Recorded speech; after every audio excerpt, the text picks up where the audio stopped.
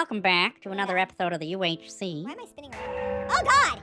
Yep, that happened. So how many times? Time shot is time shot. Oh, they're gonna shoot at me! We're Shooting gonna at die. me. No, we're not gonna die. Okay, let's just drop in. Let's just drop in right in the middle. You drop in first. Okay? I'm going. He's Oh, I gotta drink my killing milk. me. He's killing me! No, he's not. Come down. Ouch. Wait, did I not drink water breathing? I should drink water breathing before I die. Ow!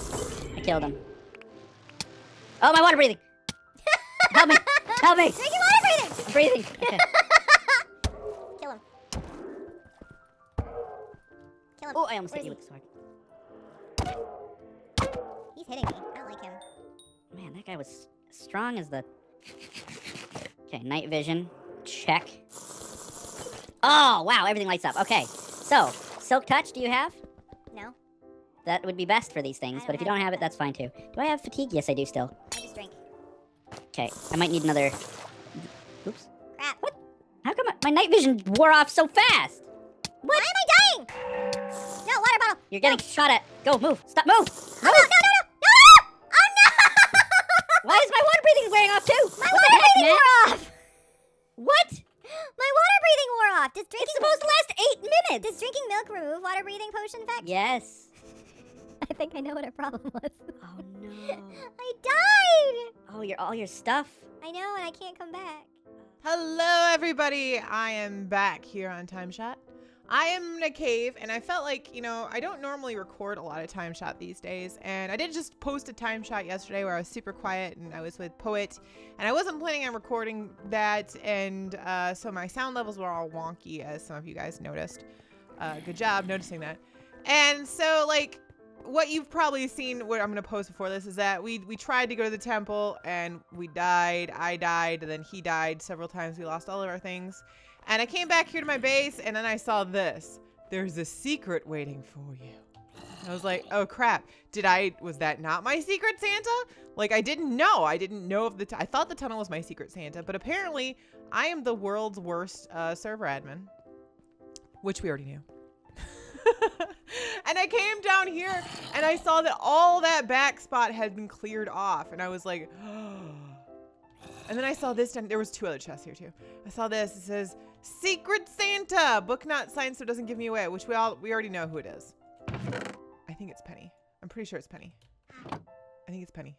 And it says, Dear Wyntr, I know you've been super busy with a lot of things recently, especially IRL. In the moments where you do have some free time, I'm sure you don't want to spend it digging for hours on end. So I, Santa's secret helper, have helped you out with a few things. We noticed your nether tunnel was a little precarious, so we fitted it with some speedy ice blocks so you can spam jump your way to spawn and back safely and quickly. We didn't design a whole elaborate tunnel for you. I'm sure you'll want to do that yourself, but it works and it's safe from nasty guests. We've also cleared out a big chunk of your cave here and left those materials in the chest for you. I really hope that helps you get to the ice cave so you're so excited for. In case you need more to dig out some more, here's some TNT to help you with that. If you don't use it for this, well, I'm sure TNT can always be put to good use. Hope your holidays are restful and full of joy. Your Secret Santa. So that was kind of cool. All this TNT and gunpowder. So I was super, super, super excited. I've actually started, I was watching some Netflix this morning while I was having my coffee. And as you can see, I started digging out the next section. This is going to be now our bridge. It's going to go this way till a thing in the middle. So we're down. That's done being extended. I've started working on like placing snow. I've got to fix that right there. Although I think I'm going to make it lumpy and uneven. So I think that might actually work. I don't know. We're going to make it sort of, it's not going to be square. This cave is not going to be square. I just want to clear out a square spot. But it's kind of cool. So we're going to go also to spawn and look at that zombie. He's just like, I'm just going to hang out here. It's cool. Oh, I lost my bow. Oh no, I lost my bow. So that's a thing. So that's kind of nice. I thank you. I didn't realize that, oh, I think a snowman went down that way. I can't be sure, but I'm pretty sure he did. So yeah, that was really nice. I really appreciated that. I'm expecting to have a lot of new stuff. I still can't announce my new job. I'm in the process of completing paperwork for my new job. And until that paperwork is completely 100% good to go, I really don't want to jinx it and announce what I'm going to be doing. until I can safely do that. So it's kind of like I'm super excited, but super stressed out. It's like been like a week since they decided, yeah, they're gonna hire me. And the unfortunate thing is I'm working remote. So that means we're having to do all this paperwork stuff. You know, when you normally get a job, you have to sit in HR and fill out a bunch of paperwork. It's like normal. It happens every time. And it's usually like a couple hours worth of work. Well, now the place I'm working for is like way far away.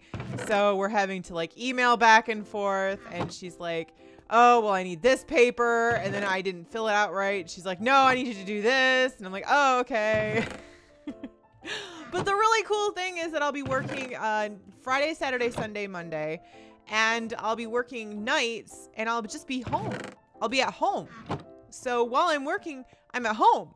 And that means, you know, I can still do things because like, it's not a job that we're like, well, some nights you're going to be like super busy. It's going to happen. Look, some of my bunnies got out. Makes me annoyed.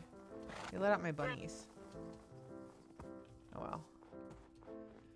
I was told not to like remove whatever's in there. So we're going to go to Spawn and collect my Christmas present because I need to. So that was something because we didn't talk about yesterday, and it's going to be nice because the job I'm going to be doing I could do even when I'm in Canada. So when I go visit Poet in Canada on the 11th, I can just bring a laptop and do my work from there too. Unlike the poopy gas station I work at now, where if I'm gone I don't make money, and it's there are so many reasons. I love some of the people I work with at the gas station, and I love some of the customers and helping them out and being the person that makes their day a little brighter. But there's so many politics and drama that I'm such an anti-drama person. I'm the type of person who just avoids conflict at all costs. And there's some people that just like making drama a part of your lives. So we got happy holidays from Starlet here. It says, Dear Wyntr, Merry Christmas. I hope your holidays are filled with family and fun and definitely some rest. It's the same person. We need to collab more in the new year, but for now, hope the rest of 2016 is wonderful. Star. Yay! We got some diamonds, a saddle, an emerald, and a golden apple. I did take, like, there was some other stuff, like, I think. So we got another shulker box. We got a white shulker box. Now we have 3. We have a purple one, a white one, and I don't know where my teal one is. I think I left it at Poets. Let's go grab it. I think I left it at Poets. I'm pretty sure I left it at Poets. We'll go find out. There's just bunnies everywhere. So, and the nice thing about this job that I'm getting is that I can have my teal hair back. But I don't think I'm going to do my teal hair until after I get back from Canada because I'm kind of nervous. The last time I saw Poet's mother, I was just a girlfriend.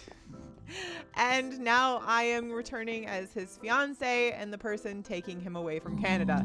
So I feel like, you know, they're probably not too happy that he's moving. I mean, I would, you know, think if I were a mother and my son was moving to another country and I was and this son was like somebody who pretty much I spent a lot of time with. Did I lose my shulker box? I did. I had my shulker box with me, didn't I?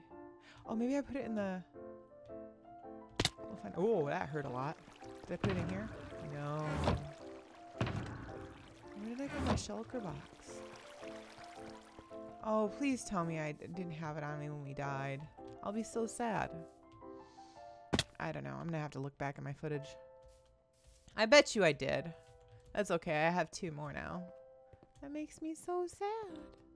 I lost my handbag and I got that one special by myself, and that's what makes it so special. And I lost it. I told him we were gonna die. I told him, he's like, we could just go and, you know, harvest. I was like, do you remember how much they kill you? And he's like, no. I'm like, yes, we're gonna die. No. It's like, you have to go invisible and like never attack them, and that's the only way you can harvest anything in there. But oh well. We'll check my base again. Maybe I left it in my base somewhere. Maybe I did. I'm crossing my fingers. That's my favorite special, most specialist shulker box. I think my sounds are too loud. There we go. There we go.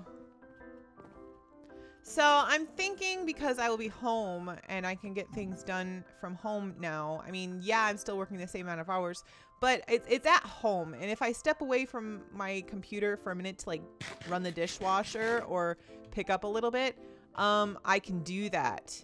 I don't have to I don't have to sit at my computer like the entire shift and stuff. I can get up and walk around and stretch, as long as I have a way of being notified when I have to immediately take care of something. So, I'm really looking forward to this. Working remotely from home is honestly one of my favorite things to do. I used to have a job that if you were ill, you could work from home instead, and I always loved those days. Or sometimes it was like, yeah, don't bother coming to the office. You're not obviously feeling well. Just work from home. And it was like, yes, thank you so much. Let's go check in my storage room. Maybe I left it down there. I'm pretty sure we lost it. I don't remember putting it away. Yeah. I think we lost it. We lost my handbag. That makes me so sad. Aw. Well, that stinks. So that was something we didn't mention.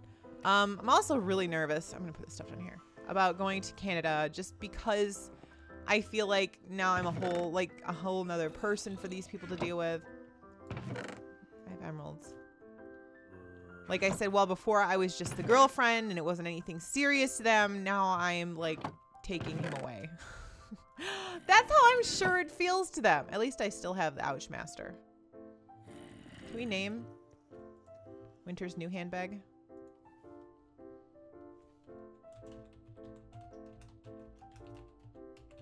There we go. Ta-da! This is my new handbag. Do I have a chest for books? I'll put it in there. I'll put it down here. These don't go down here. I'm gonna stick that there. I gotta reorganize this stuff. I'll just put that there for now. Oh boy. So, how was your Christmas? How was your New Year? New Year's Eve. This is New Year's Eve today when I'm posting this. Let's go harvest some more snow. I hope you guys had a wonderful New Year's Christmas, and I hope your New Year's is going well.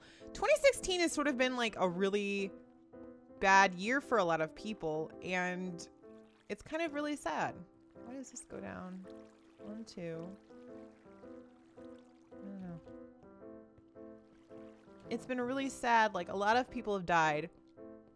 A lot of famous people have died, and people like act like that never happens, when in fact that happens all the time. It's just, you know, every year people die. I don't know why this year 2016 has been known to be the year that took everything good. In fact, it's been kind of funny because George R.R. Martin tweeted out, "Sorry guys, I wrote this year, my bad." And my mom was like, "Who's George R.R.?" I was like, Mom, I was like, really? He wrote the Game of Thrones, aka the books where every character you love dies. And she's like, "Oh, I didn't know he wrote them." And it's weird to me because I'm such an avid reader. So like when I hear something is based off a book, I have to go and read the books. I don't know why. Like there's this movie called Inkheart. And I think Brendan Fraser is in it. He was in a lot of movies a few years back. He was like in every movie that came out. And I really, really loved it because it was about a guy who could read books to life. And as a chronic bookworm, this is something most bookworms are like, yes. I mean, it's just one of those things where you would be so happy if you could read your favorite characters from your book to life. But I mean, the characters in the book were just not happy because they wanted to go back to their home, which is understandable. If you were ripped out of everything you knew and loved, but you know, out of your control, you'd be sad too. But I heard it was based on a book, so then I had to read it. The Princess Bride, that movie was based on a book. And I found out that movie was actually based on a guy's adaptation of that book. It wasn't based on the original book. The Princess Bride was rewritten. Somebody just did Star do this? Cover up these hole pits with snow blocks? Because, alright. Make snow blocks. This is why I love those things. I love those snowmen so much. Because they just make snow. So, yeah, Princess Bride was actually based off of a guy is retelling, because his father used to tell him this Princess Bride, and his father used to tell it in such a way that he always loved it. And then when he bought it for his son and told his son to read it, his son was like, God, it's so boring. And then he read it himself and he was like, my dad never read these parts. He skipped over these parts. So he rewrote it, The Princess Bride, the way his father actually told him the story. And that version was turned into the movie. Like all the different things he says and stuff, like she doesn't actually die here, just in case you knew. Those were things like his father would say, or like, you know, the comments that Columbo, I don't know his real name, would say in the movie were things his dad would say to him. So he added those in the retelling of the book. And I loved it so much. I loved those little things. But yeah, every time I hear a movie is based off a book, I have to read the book. I heard the Witcher game was actually based off a series of books, and so I had to read those. That's how I roll. If you've ever want good books to read, there's this series by an author named Jim Butcher, and he writes the Dresden books, where Harry Dresden is this wizard living in Chicago. And it's like modern, like it's our world, but our world where, oh, you don't know, but there's like wizards and this whole supernatural thing going on, but you don't know about it. And he's this guy living in Chicago who happens to be a wizard. And he actually advertises himself as a wizard and nobody takes him seriously. And he's so sarcastic and fun. And they actually made a TV show out of these books, and it was a really bad TV show. Like, it was so bad. I watched the TV show and I was like, this could have been great. This could have been another Buffy. And it's so bad. It was just, no, they changed so much of the books that it was just not the same. And that bugs me too. When they change things, I mean, you have to understand they're going to change some things, which I understand, which are hard to do. Like in the Dresden books, there's this ghost named Bob, and he lives in a skull. He's never corporeal. He's just Bob, and he talks out of this skull. And in the TV show, they made him this man ghost. And I understand they probably did that so the actor would have some face time, but no! And, you know, they were supposed to make Murphy this little tiny blonde woman. They made her this tough brunette lady. And it's like, no, you're killing the whole Murphy ideal. So that just bothered me. I get bothered by silly, stupid things like that because I have such vivid... When I read books, it's like watching a movie in my brain. I can see things so vividly when I read books. And I don't even know how we started talking about this. What did I talk about? How did I get to this? How did we get here? I feel like there's less snowmen. I wonder if Star killed some. How did we get here, Mr. Derpy Face? And, oh well, to finish it up. Basically, everything is balanced in a way that works so perfect for me in a series. Like, you know, Murphy is supposed to be this tiny little petite blonde thing because she's really, you know, because she's been so petite and blonde, she's felt she's needed to like be bigger and badder than the rest. And that whole thing has given her a complex. So it's just the perfect reasoning behind her character. And then when you put her in the TV show and she's this just tough as nails brunette lady, and it's like, but she's there. Why? She's not petite or blonde or looks like a Barbie. There's no reasoning behind it. She just is. So it's just, it ruins it for me. So I don't know. I feel like changing key things from books to TV shows or movies sort of kills the reasoning behind some characters. And I don't think that they understand that. They just think, oh, well, we're just going to cast this person instead. It's like, but you're not getting the point of her character. Maybe I'm silly, maybe I'm wrong. But I could get into Harry Potter, too, and the whole spew thing, but I'm not going to. And those of you who've read the Harry Potter books know what I'm talking about. Know what I'm talking about. I get so this is like one of those topics that I really can go on a tirade about, as you've probably heard now. So with that, I think we're gonna call this a day. Thank you so much, Star, for my Christmas present. If it isn't Star, I'm gonna feel really bad. I was gonna check it before I made this episode, but I didn't because I was fairly confident it's Star. I'm fairly confident. I'm a terrible person. But I love you, whoever did this. If it wasn't Star, I love you. Thank you so much. And with that, I'm going to call it a day. Like if you guys have liked this video. Don't forget to follow me on Twitter if you want to know when I post new content, because YouTube doesn't always post to sub feeds. And I'll see you guys next time in the TimeShot server. Bye-bye.